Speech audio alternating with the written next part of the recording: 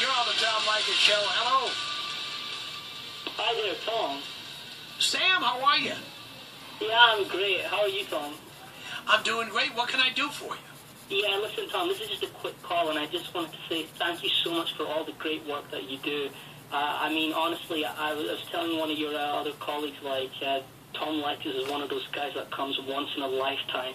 You know, you always a woman, and, you know, what we men need to hear, especially, you know, in this day and age where a lot of men have been emasculated, they've become very effeminate, and to be honest with you, today's society, men are pretty much henpecked simps and manginas. So thank you so much, Tom, for the great, wonderful work that you do, and please do know that you are admired, not just in the US, but around the whole world as well.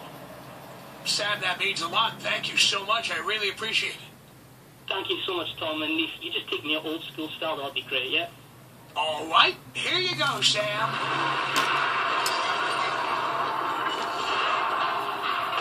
Brand spanking new edition of Walk Wide Open Phones on the Tom Leykis Show continues at 901-3000. Tom, Brian in Bakersfield, California. You're on the Tom Leykis Show, Brian. Hello. Hey, Tom, how you doing? I'm doing okay, Brian. What can I do for you? Oh, I was just listening to you talking about place to eat and stuff, and I happened to go to Napomo on Monday at a steakhouse called Jocko's. Jocko's is a legendary place in Napomo. Yeah. It's excellent, man. That's the first time I went. I didn't have reservations, and it took me, I had to wait 2 hours, but, oh, man, literally, it was probably the best steak I ever had. I got to tell you, I really like Napomo's. There are no pretenses at Napomo's. You remember when you come in, you walk through a long hallway, and perpendicular to the hallway is a bar. That's the first thing you see. Right. And then all the tables are off to the left and right. That's how it's set up. And everything from the flatware that looks like they brought it at Woolworths 30 years ago. Exactly. Yeah. But the bottom line is that's a great steak in there, and that's a great bar, and it's a legendary joint. It's called Jocko's in Napomo, California, and it's north of Santa Maria, right off the 101. There's literally, you get off the exit of Napomo, and it's 1 block over. That's it. Napomo's not a very big place. Yeah, exactly. But I was amazed, man. It was really, really good food, and the place is always packed, man. It's open 7 days a week. I'm glad you mentioned it because I happen to be up not far from Santa Maria, and I think that's something I'm going to do this weekend is head out to Jocko's. Yeah, make your reservation unless you just want to hang at the bar for 2 hours because it's definitely packed. Although I don't mind hanging at that bar. That's a cool old bar. Fantastic. Yeah, it is.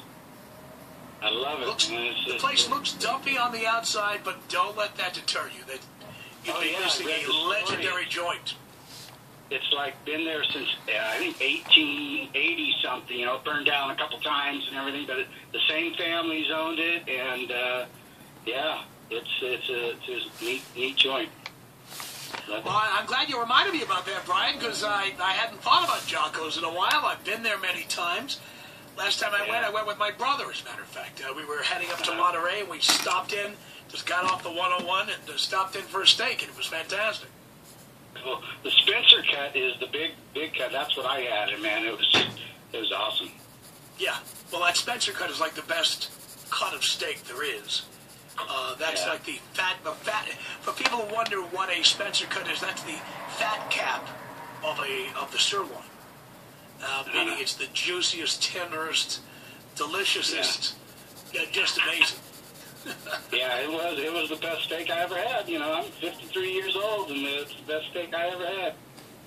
No doubt about it. By the way, have you ever been to my place in Bakersfield, the Petroleum Lounge, I believe it's called?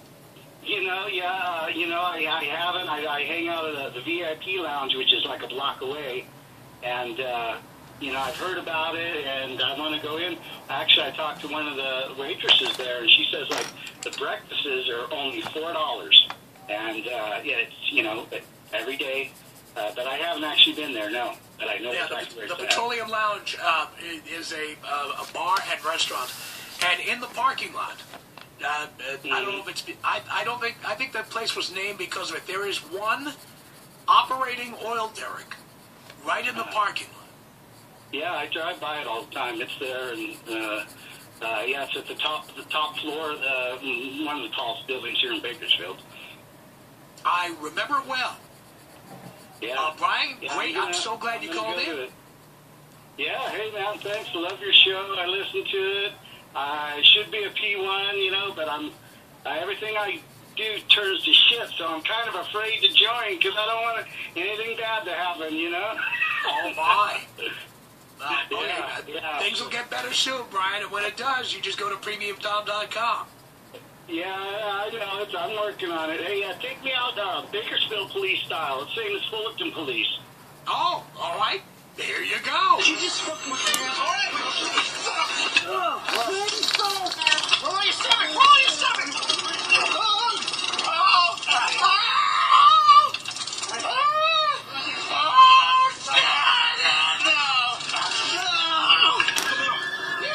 All right, 901-3000 Tom. We are jamming with calls here. If you want to get in, as I said, I'll keep doing WAP until you stop calling.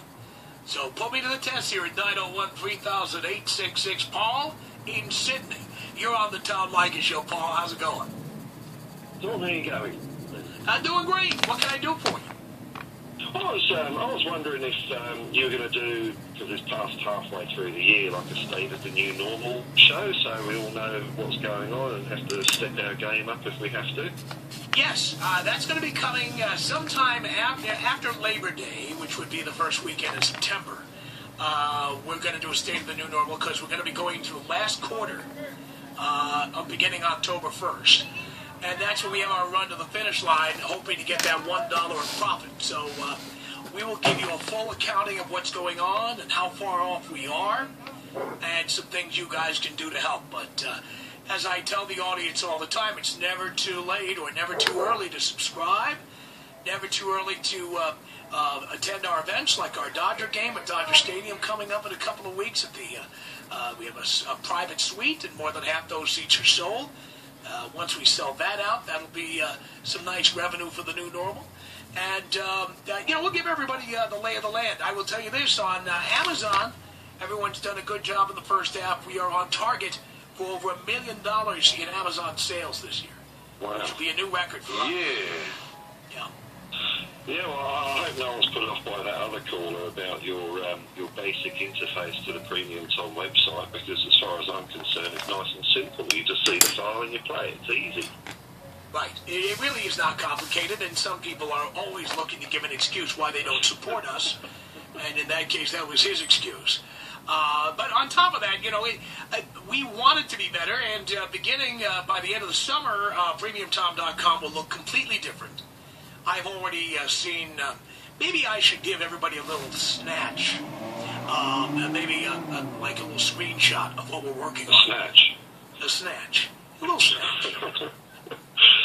Well, as far as I'm concerned, I mean, advertising has been a rip-roaring success. I probably shouldn't say that because you get more advertisers, but it's been fantastic. So it's a complete no-brainer for me to roll it on another block with Gary. Oh, excellent. Excellent. And we have some new advertisers coming, which have come in through our sales marketing team at Compass Media Marketing. So, from that standpoint, revenue is definitely up. Things are looking up. Advertisers are getting results. We're about to have a return appearance from Pro Flowers. So clearly our first promotion with them went well, and they're coming back. So, again, it's a brick-by-brick thing we're building here. And right now, it looks better. We're going to have, it's going to be neck and neck to see if we can break even this year. And I want to see us do that. Well, I hope it's not the same nail biter we had at the end of last year. That was tense stuff. That was. Believe me, I was that close to giving it up.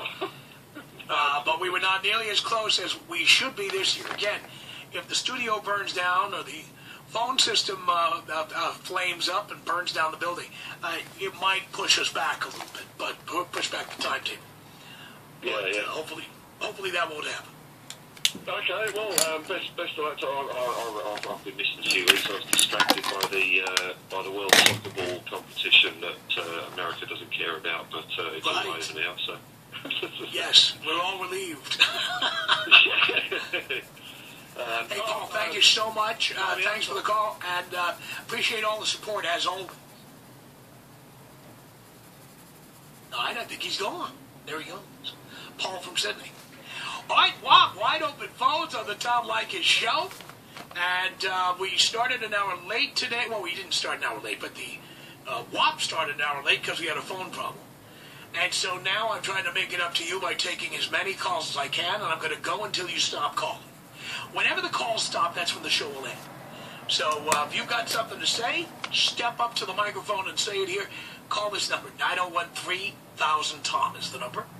901-3000-TOM. You can call me right now at 901-3000-866. So, how do you like our little internet project? Now, 901-3000-TOM. This is the Tom Leykis Show. From the New Normal Newsroom, it's time once again for Leykis 101 News for Guys of Gary. He's Dino. I'm not Willie Nelson. We are brought to you in part by Beer Magazine. Go to blowmeuptom.com. Click on the Beer Magazine banner. Get your Leykis discount to a year's subscription. The number one selling magazine on newsstands devoted to beer. It's Beer Magazine. This time it's Utah man charged with having sex with his neighbor's dog. Family aimed a camera on the dog's run after its gate was left open last year. The footage showed this gentleman got it on with the dog. Right. Well, the dog had been acting suspicious. Sure. Weird. Yes. I don't think he was happy with the situation. So he put up those little cameras. You find out a lot of things. Poor dog's just out there on his run, looking for a little exercise. Maybe take a dump. And a piss. Instead, he was getting raped.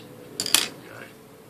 Melvin Parley Pace is his name. 65 years old, not the first time he's been caught banging dogs. So. You know, I'll tell you what, if you take a look at, let's say, somebody like this dude, and they've been busted before, chances are, if you're busted once for this, is like child molesters. Dog fuckers are just the same. Yeah, you don't think that they're just gonna like turn on a dime and stop making dogs? When you get caught the first time, you say that's it, but in reality, it's not it. They rarely tap out. Right. They like to keep on going. Right. Michigan prosecutors are fighting the release of a 58-year-old woman, I should say, who admitted she shot her lover over his performance in bed. Oh man.